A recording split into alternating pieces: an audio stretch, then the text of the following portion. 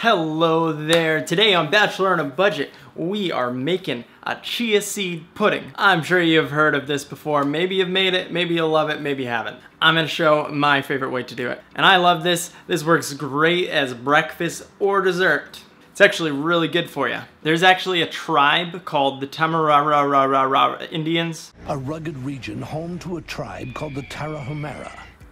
I think I butchered that. But this tribe, they would pretty much fuel themselves on these ancient superfoods. And they would do these crazy runs in the Mexico copper canyons, which is like super harsh climate. But they would fuel these very long distance runs on chia seeds. I think it was like an Amazonian like fresca, which would be like chia seeds, water, and lime juice. And I think some agave sugar. Tarahumara, I think that's it.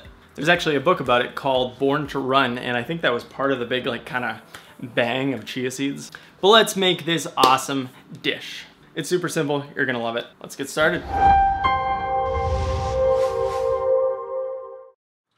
We're gonna start with 2 bananas.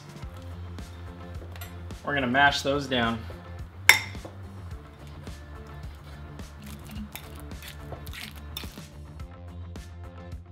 I don't think bananas are super traditional in chia seed pudding, but it bulks up the volume, gives you some extra nutrients.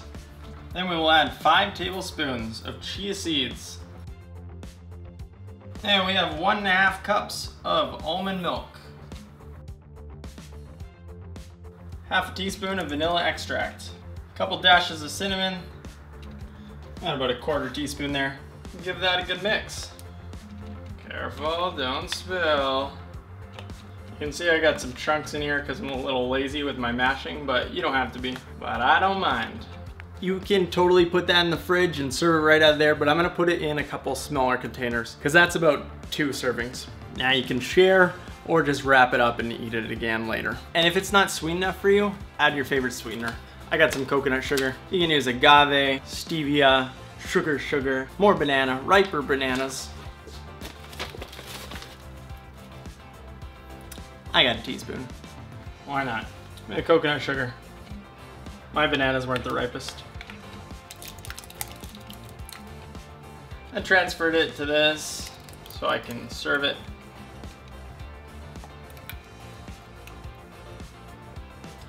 I'm gonna get these into the fridge.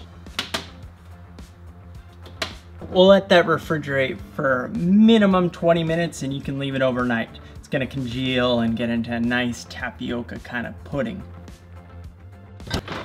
These guys are ready to come out. Let's start topping these off. Got some granola here. Some berries, those were previously frozen, so they're a little mushy. Some apple in there. All these toppings are completely optional. Put whatever you want. I got some almonds that I've just soaked for a bit to get some of those skin off. And I may as well top those off with some flax seeds.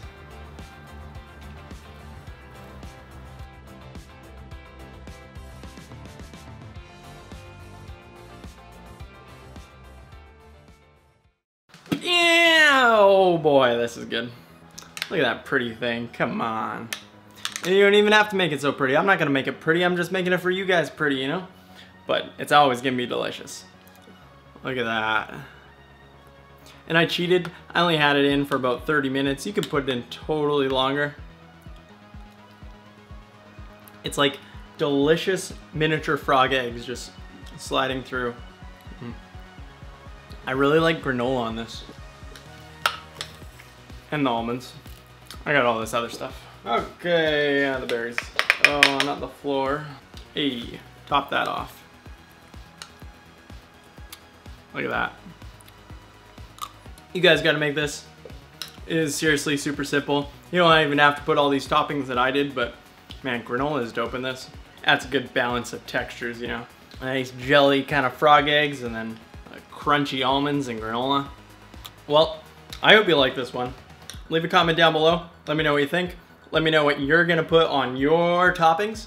If it's your first time here, love to have you subscribe. And even if you're subscribed, please hit that little alarm notification so you get notified. Because YouTube doesn't give me a ton of love yet, but you guys do. So hit that like button, share it with your friends. send me $1,000, and watch some more videos. Thanks for watching. Bye, guys.